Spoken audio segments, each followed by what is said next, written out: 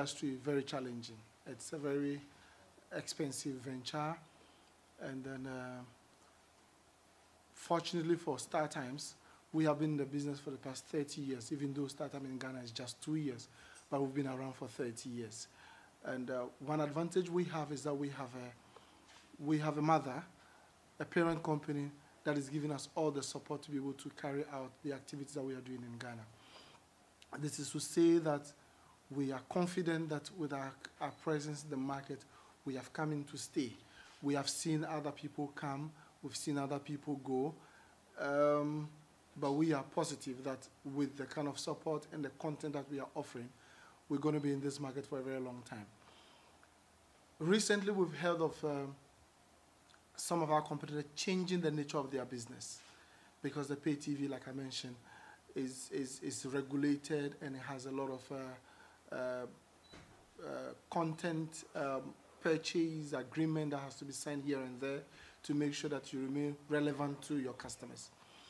In Ghana, we are making every effort to bring new content month by month, week by week. We're adding up to what we have to ensure that we give to our customers what they so desire from us. Last 2 months, we launched Adipa. There's an addition. We also launched the challenge, which is currently ongoing, and other things that we want to add to the program. You are aware that we are the current sponsors. We are we have the broadcast right for the Ghana Premier League, and we're hoping that very soon that's going to come back again so that we can have enjoy our football.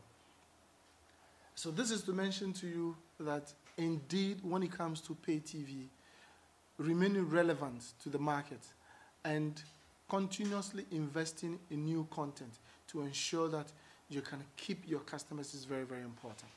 And that's exactly what StarTimes is doing month after month. You'll notice that sometimes we need to take away some programs, but we also have to buy new content to make sure that we remain relevant to the market and we also satisfy the demand of our customers. In pay TV, the number of subscribers that you have is very important. And so every subscriber counts. Every subscriber counts.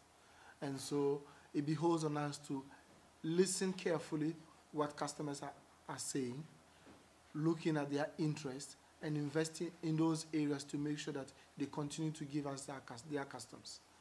And so that's one key thing that we have to do. On our part, at StarTimes, after 2 years in this market, we say that we are better positioned to give to the Ghanaian what they so desire from us.